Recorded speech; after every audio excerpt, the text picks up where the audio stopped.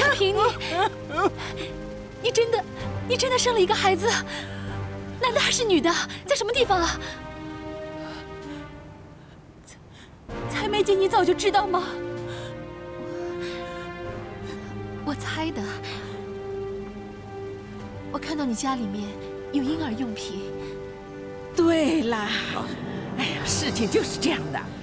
亚萍跟三郎为了不让孩子曝光，所以三郎才硬着头皮顶罪的。要不然呐，那个男人婆检察官哦，非要找出这个家权哦来做证人不可哎。家权是孩子的名字吗？哎，是个女孩。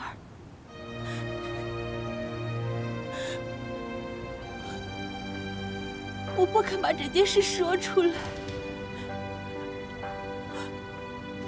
我怕哥接受不了。对不起。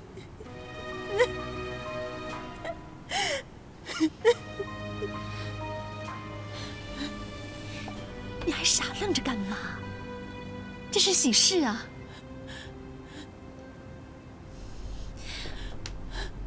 你放心，这个孩子绝对不会是私生子，因为我跟你大哥可以领养他，这样子他就有爸爸妈妈，我和你哥哥也有孩子了。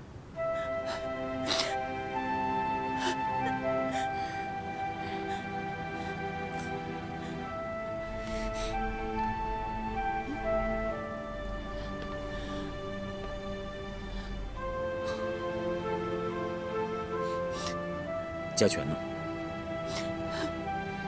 他在哪里？让哥哥看看。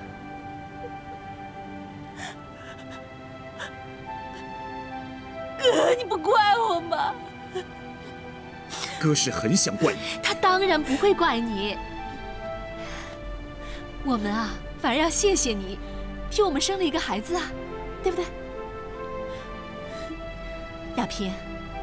等我跟你哥哥正式领养家权之后呢，你就可以光明正大、常常来看家权了，不是吗？谢谢你才没见呀，谢谢。好了，谢谢，谢谢。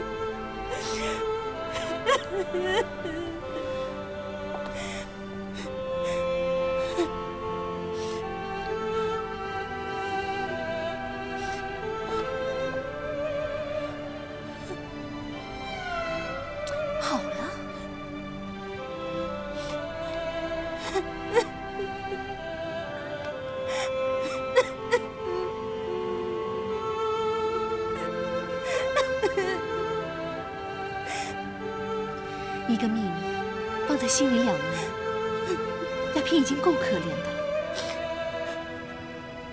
你就体谅她身为一个母亲，想要保护孩子的心情，原谅她吧。师姐啊，你说你不想再见到亚萍，她也不是你们刘家的人，你说这些气话。可她一有事的时候，你比谁都要着急。现在亚萍，她要送你一个女儿啊，你可生什么气嘛？这是喜事嘛，是不是？啊啊！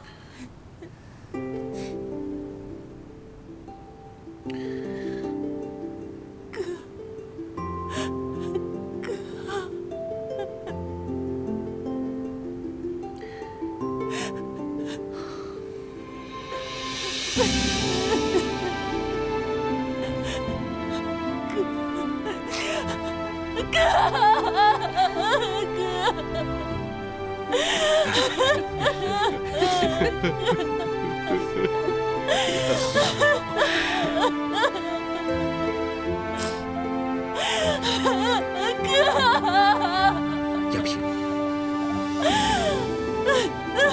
哥，对不起，哥，对不起，哥哥，对不起啊，哥。亚萍。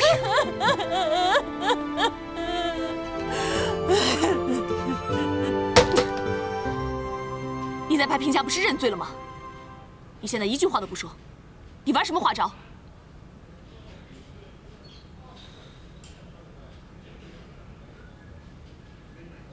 你不要以为你装聋作哑，我就拿你没有办法。你在白平家承认杀人的事，旁边的警察都可以作证，我一样可以把你收押进监。哎，你们不能进去！给我开门，要不然我把这间警察局给砸了！不能进去，不能进去！让开！大爷，金先生，请你出去，不要妨碍司法公正。什么司法？要说司法，跟我的律师说去。三郎，我们走。律师也保不了金三郎，他已经承认他杀了人。对，他是杀了人。就算他杀了1万个人，也轮不到你这个小丫头来管。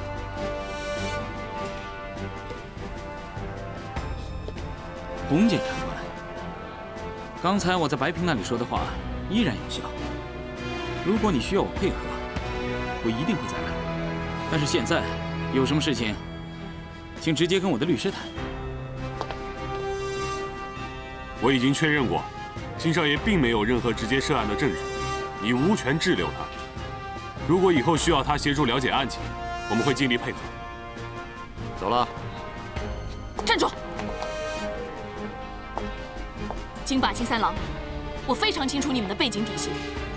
你们除了歌厅，还经营赌场和各种声色场所，谋取不法暴利，害得多少人家破人亡。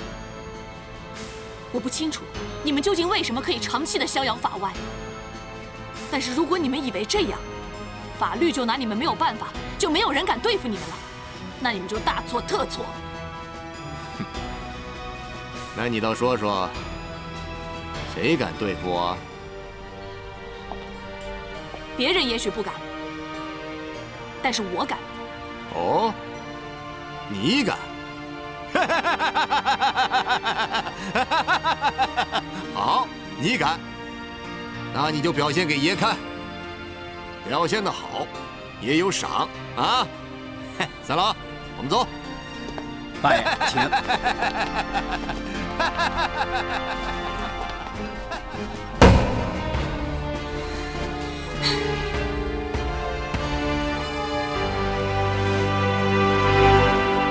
你说会解决亚萍的案子，就这种解决法，替他顶罪？你是不是脑子坏掉了啊？满街都是美女，排队等着让我捧成红歌星，不缺他一个。可是，我就你这么一个儿子，你比亚萍重要100倍，要你替他顶罪，我宁愿让他去坐牢。爸爷，您说三郎比亚萍重要100倍，可是您知道吗？在三郎的心里呀，亚萍可要比您重要100倍呢。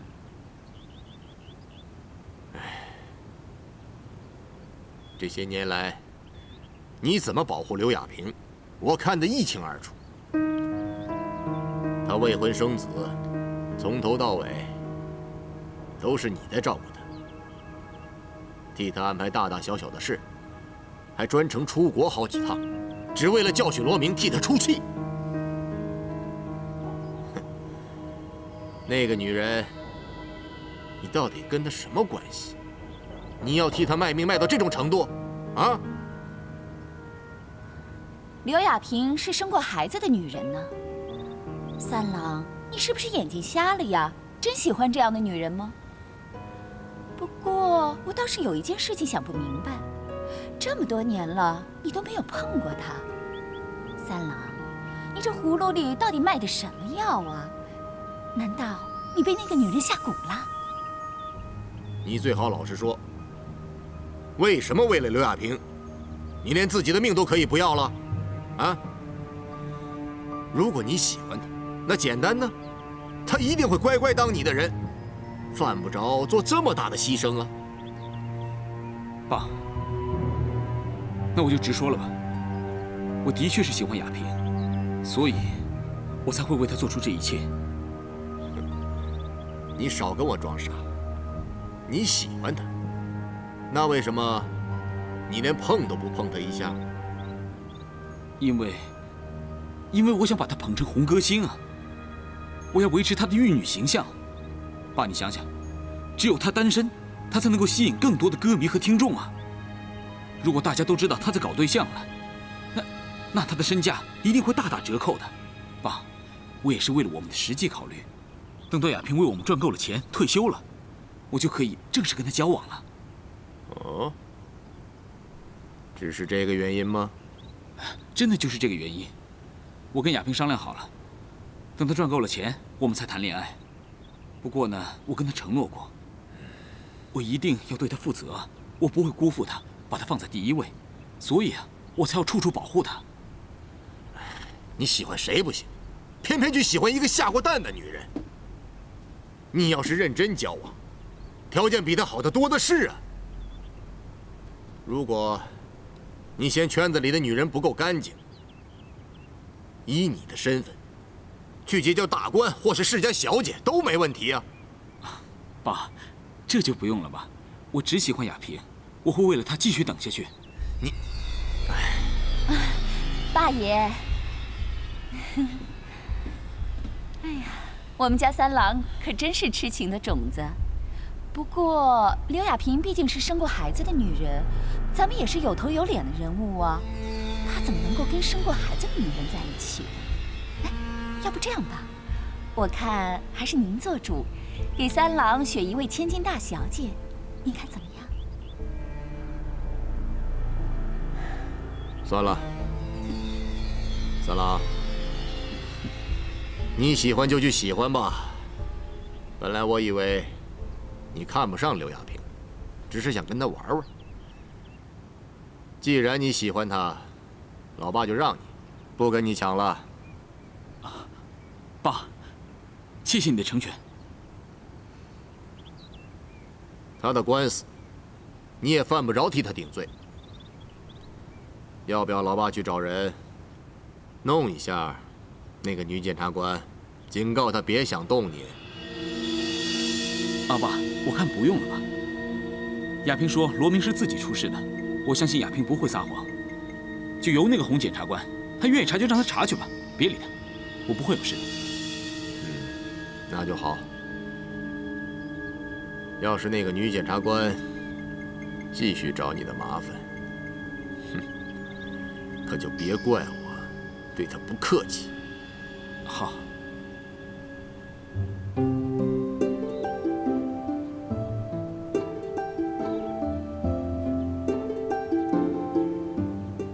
买来了，买来了！哎呦，你看家全用的车啊！你看这个轮子弹性多好啊！哎，爸，给家全的房间空出来了没有啊？要赶紧找人来装潢装潢。哎，要是来不及装潢，没关系，就让家全暂时跟我睡好了，我好随时能照顾他。哦，对了，那个桌角什么的，边边角角的，到时候全要包起来，免得家全到时候学走路不小心撞上了、碰上了，那就不得了了。彩梅啊，瞧你兴奋的，家全还没来呢，这房子都快被你掀了。世杰，我们就要有自己的宝宝了，我当然开心了。这房子、这屋顶全让他给掀了，我都愿意。亚萍说了，家全很安静，不至于掀房子，不像你，你才1岁时，有一回啊还在地上爬着呢。哎，你妈一时没注意，一转眼你就爬上沙发了，还攀着个窗帘，要飞檐走壁呢。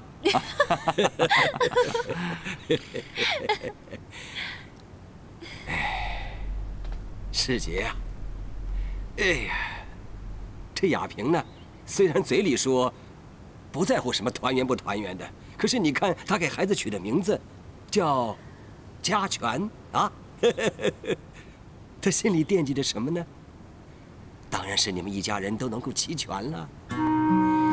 那个时候，哎呀，你们失散的那个时候，他年纪还很小，他可能真的没有什么非要团圆不可的心愿。可是你有啊，所以他给这个孩子取了这个名字，也就是希望能够帮你完成这个心愿。他虽然有时候不听话、不懂事，但是有一点是千真万确的，你一直是他心里面最重视的人啊。是啊，其实亚萍她会不告而别，只是怕你生气。你别看亚萍一副很新潮的样子，其实，在你面前呀，她还是那个小妹妹呢。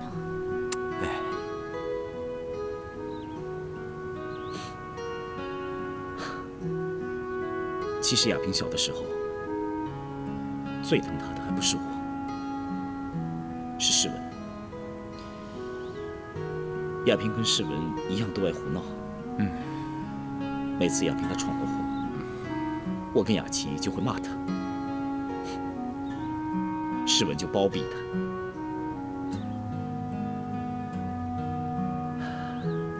要是现在能够找到世文，那就好了。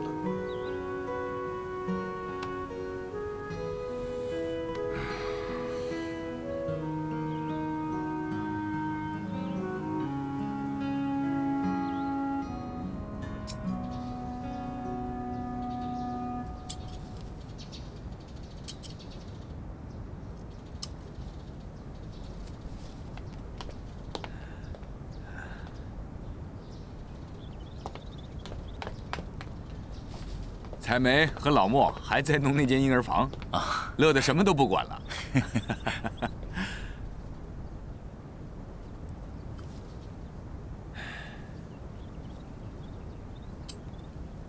师姐，你说金三郎身上有一道和世文一样的疤痕，这事肯定吗？爸，我现在想一想，好像又不是那么肯定。毕竟只是瞄了一眼，所以我一直想找金三郎问个清楚。但是他老是出国，我根本没有办法接近他。如果金三郎就是你的大弟世文，那他为什么不肯和你相认呢？这件事情我也想不通。亚萍说金三郎替他顶罪，我就更不清楚金三郎这么做的动机到底是什么。我一定会找个机会弄清楚他的身份的。师姐，有件事我答应金三郎不说，这或许和你们的兄弟姐妹的身世有关。就算金三郎不是你的大弟世文，他也绝对和你们家人有关系。你还记得几年前，我曾经说过，只要胡天正死在我的面前，我就同意你和彩梅交往吗？替我处理胡天正的人，确实是金三郎。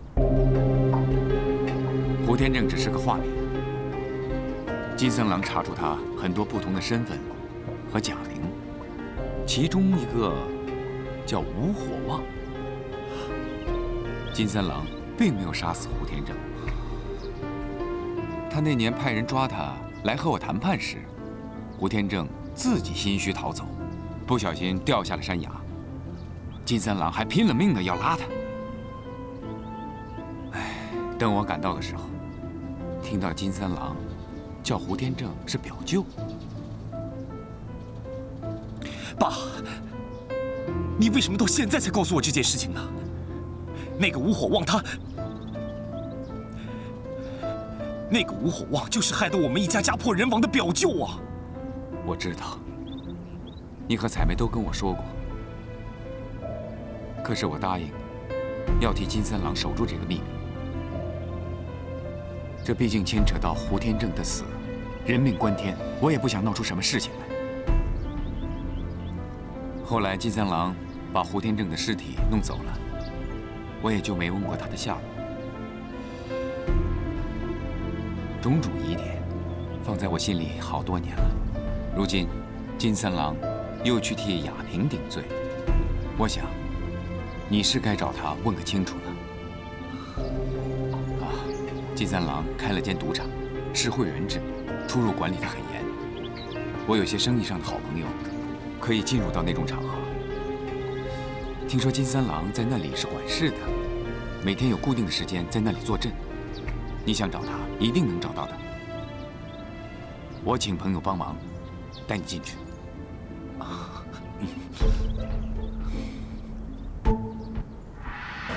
老板慢走，下次再来。好。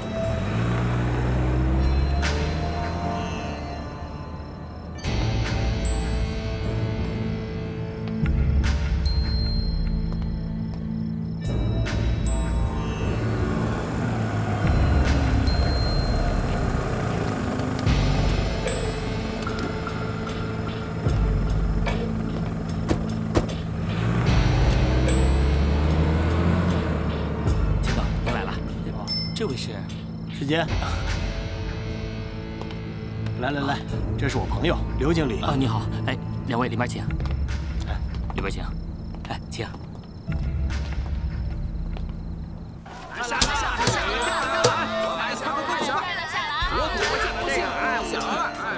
这里是大厅，玩些小游戏，开心开心。5000、1万的只不过是1把的输赢，但是如果想进小房间玩把大的，那可就厉害了。 听说有人一晚输赢上千万，想玩什么，自己随便看看。我先去玩两把啊。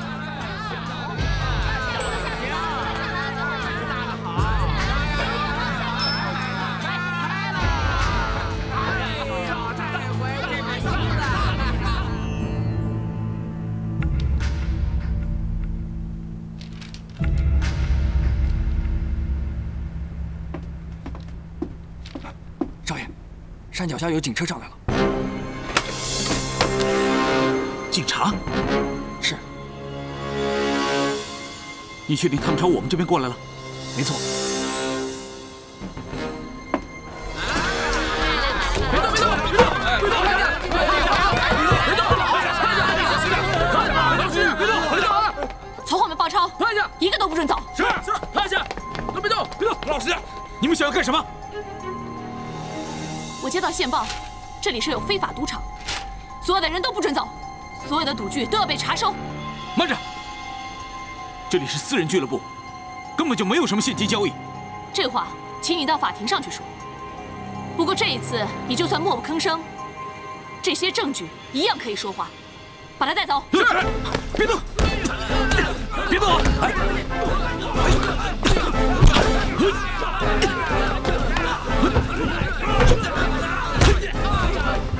别动！站住！小心！啊！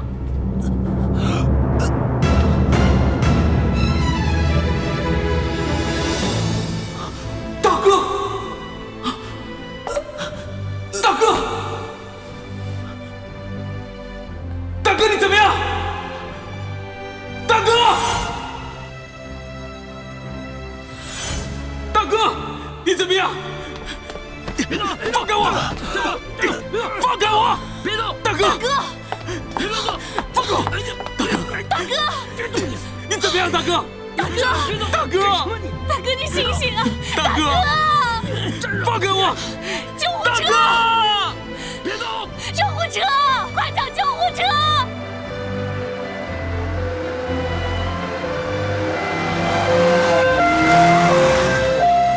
小心点，你振作一点，大哥，大哥，小心点。来，大哥，大哥，你一定要听，大哥。家属请等在外面。大哥，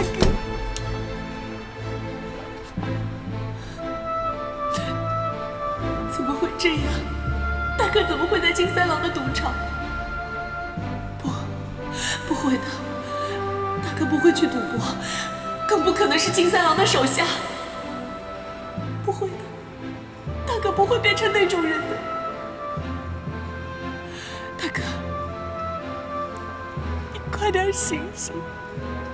你告诉我，到底发生了什么事啊？世杰呢？世杰人呢？他怎么样了？你们是他的，我是他的妻子。 钱董说世杰没有跟出来，我就知道出事了。世杰他现在情况到底怎么样了啊？到底怎么样了啊？亚萍啊，彩梅姐，亚萍，怎么回事？我大哥怎么会在医院里头？我不知道，我们是听钱董说赌场出事了，接着金三郎就打电话叫我们赶快来医院。他说你大哥受了重伤。亚萍，他们刚刚叫你什么？一定是你，一定是你找三郎的麻烦，才会变成这样的。你到底想怎么样？我已经跟你说得很明白了，罗明的死与我们无关，不是我杀的，也不是三郎杀的。找不出三郎的证据，就找他的麻烦。你到底怎么样才能放过我们？他们叫你亚萍，对不对？我没有听错吧？关你什么事啊？亚萍，我是雅琪。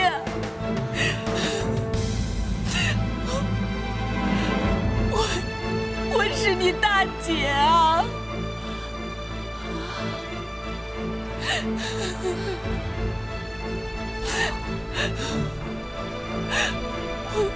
我刚才在赌场，一眼就认出了大哥。我不知道他为什么会在那里出现。你知不知道这么多年，我一直在找你们，我一直在找你们啊！你说你是刘雅琪？对，是我。我的养父养母很早就把我带离了国内，他们送我到国外读书。我的兴趣是法律，他们就顺着我，让我考了检察官。我还记得，当初我送大哥和亚萍去台湾，所以我回台湾以后，我一直在找他们。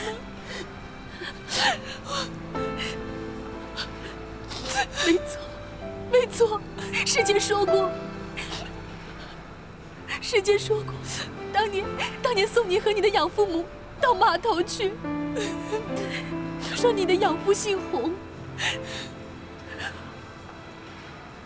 洪检察官，你就是刘雅琪，你就是师姐找了10多年的大妹刘雅琪，是我。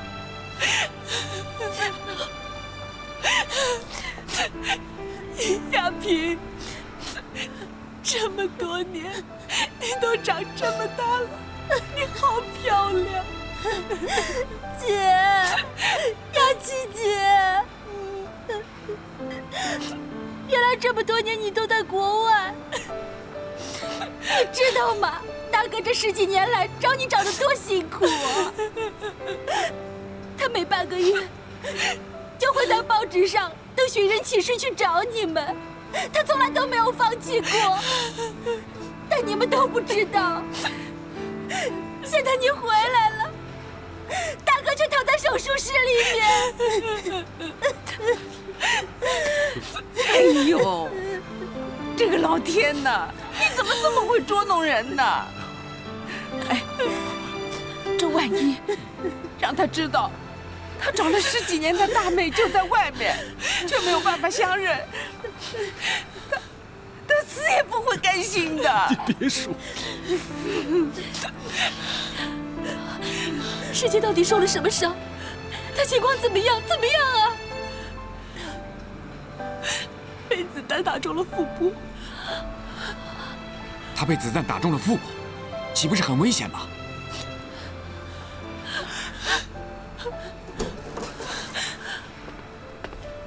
请问刘师姐现在怎么样？子弹现在卡在腹部，情况非常危险，需要立刻动手术。请家属去签手术合同书，签完我们立刻动手术。彩梅，你别急，你在这儿等着，我去签手术同意书啊！不，我来签。我是师姐的太太，我来签。我相信他为了我，为了所有的亲人，他一定会坚强，一定会撑过去的。我来接。好，请跟我来。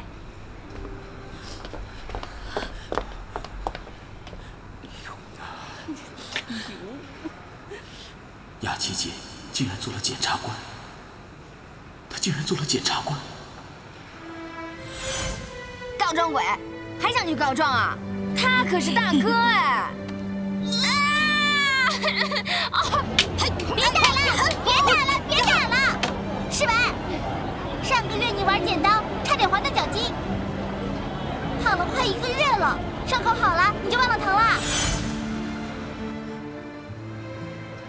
雅琪姐做了检察官，我却是无恶不作，才混到了今天。我为什么会走上这条不归路呢？我真该死！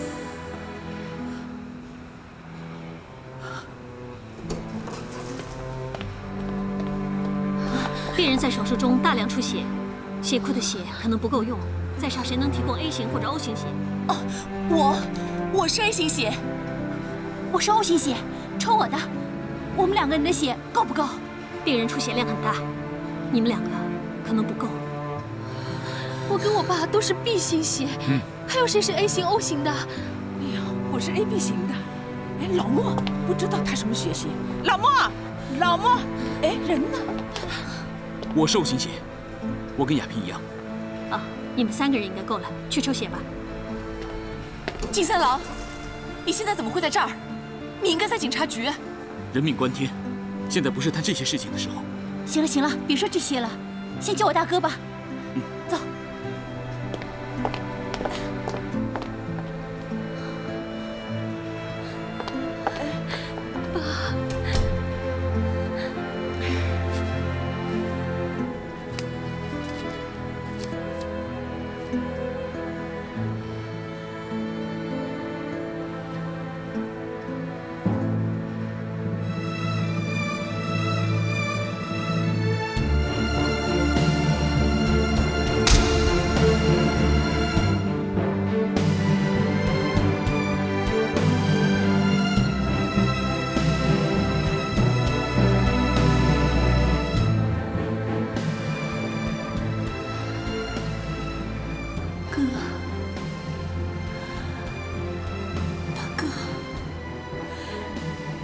千万不能死啊！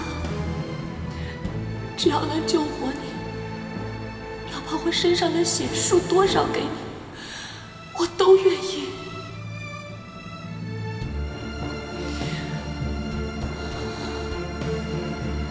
大哥，你看到了吗？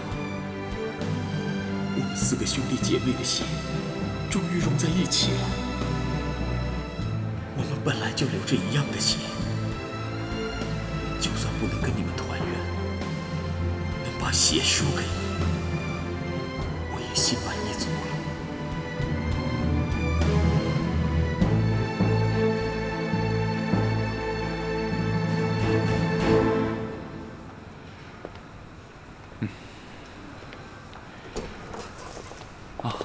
亚萍，来，快坐。来，坐。哎呀，不知道输了这么多的血，这情况到底怎么样？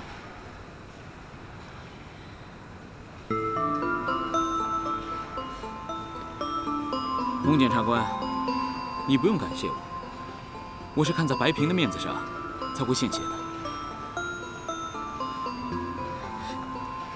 三郎，我告诉你一件事情，她不仅仅是什么洪检察官，她是我失散10几年的大姐，雅琪。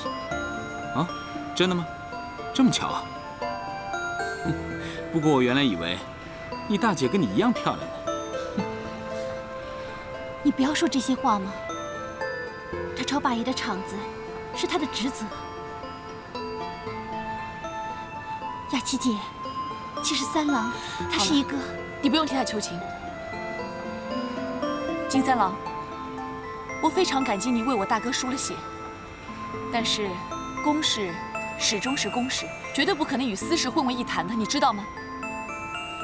行，我知道了。白萍，真的要恭喜你啊，能够姐妹相认，有这样一位检察官做姐姐，以后做起什么事儿来，那可就方便多了。你，行了，我回去还有一些事情要处理。托你的福，上次砸了我的场子，把我所有的客人都吓跑了。我还要回去花很长的时间收拾残局。金三郎，我劝告你一句，你最好把你所有的不法勾当全部都收起来，以免受到法律的制裁。哼。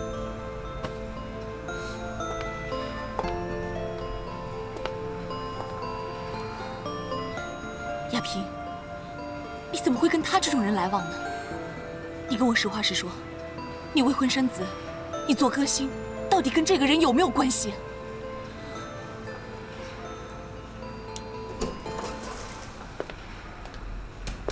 医生，医生，我先生他怎么样了？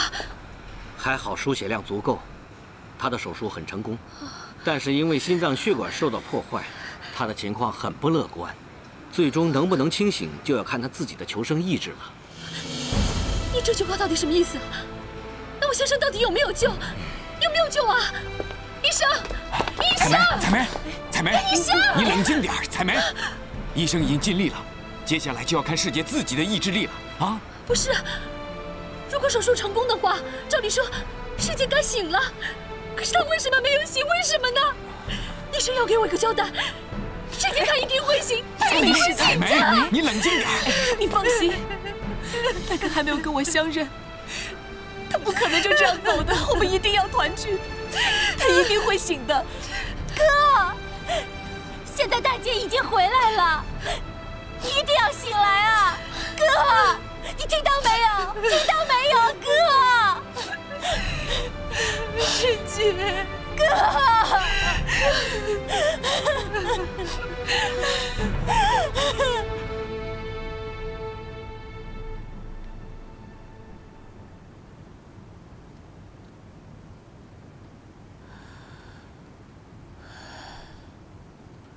不知道大哥什么时候才会醒。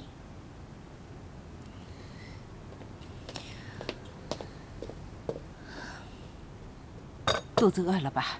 来，赶快先吃一点，休息一下。彩梅现在在医院里面照顾世杰，你们要是没有体力的话，怎么接班呢？谢谢你，王婶。哎，快。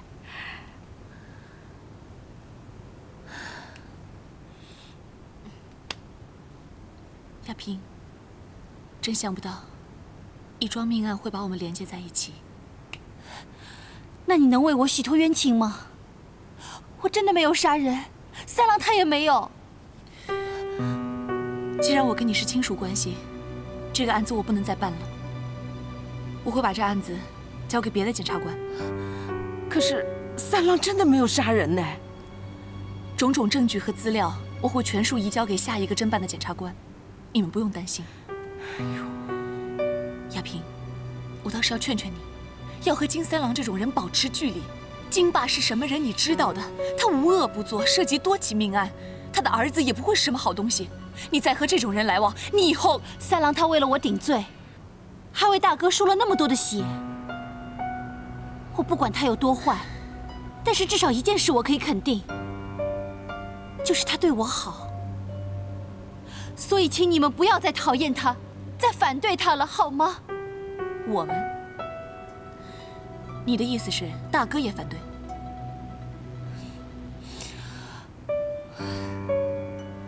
你要相信我，我见过的坏人太多了。金三郎他就是个危险分子，你绝对不能跟这种人来往。洪检察官，三郎啊，对亚萍的照顾真的很让人感动。你以后就知道了。他只是把你当摇钱树，根本不是真的在乎你。亚萍，如果你再不清醒的话，为了保护你，我会不惜一切代价将他绳之以法的。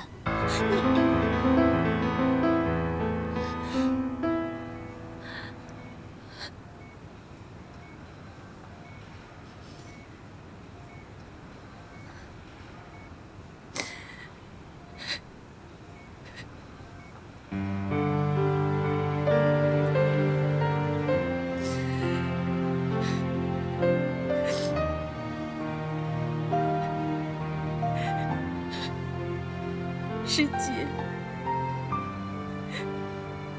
你已经昏迷2天1夜了，你快点醒过来好吗？家里还有好多人在等着你，有我们领养的孩子家全，还有你的大妹雅琪。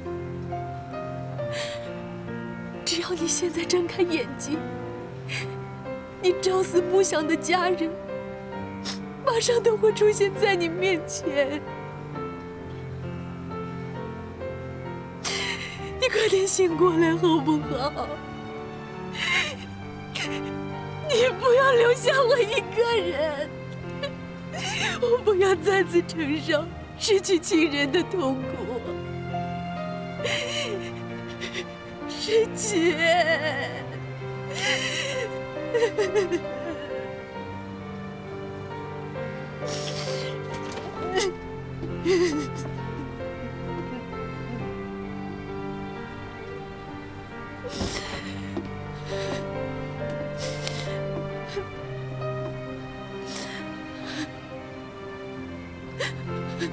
彩梅，你在加护病房守了这么久了，先回去休息吧。世杰不行了，我绝不走。医院有家属探视的时间限制，时间到了，明天再来吧。你待在这里与世无补，世杰能不能清醒，要看他自己的造化。